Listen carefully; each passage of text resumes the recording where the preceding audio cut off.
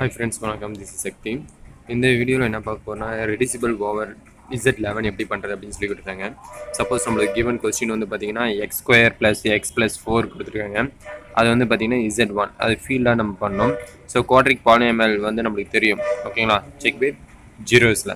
அப்போ வந்து நம்ம என்ன பண்ணால் ஜஸ்ட் வந்து 11 எலமெண்ட்ஸ் ஆஃப் Z11 அப்படின்னு நம்மளுக்கு தெரியும். ஓகேங்களா, ஸோ நம்மளுக்கு ஃபார்முலாவும் குவாட்ரிக் ஃபார்முலா தெரியும், பி ஸ்கொயர் மைனஸ் 4AC. ஓகேங்களா, அந்த 4AC நம்ம எடுத்து அப்ளை பண்ணுறோம். B square minus 4AC 1 minus 16 வரும். நெக்ஸ்ட் குவாட்ரிக் ஃபார்முலா தெரியும். ஓகேங்களா, இது வந்து 7க்கு ஈக்குவலாக இருக்குமா, is not a square.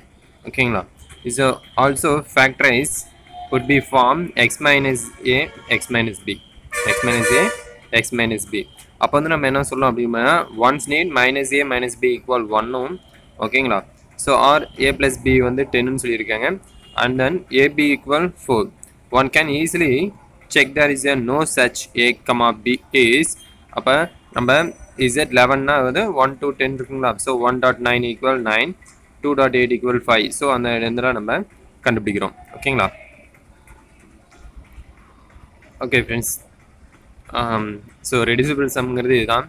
So இப்போ வந்து நோட்டில் வச்சு எக்ஸ்பிளைன் பண்ணுற அளவுக்கு டைம் இல்லை. ஸோ இந்த சம்ஸ் பாருங்கள், உங்களுக்கு புரியல அப்படின்னு சொன்னால் மறுபடியும் கமெண்ட்ஸ் மூலமாக தெரியுங்க ஃப்ரெண்ட்ஸ். தேங்க்யூ.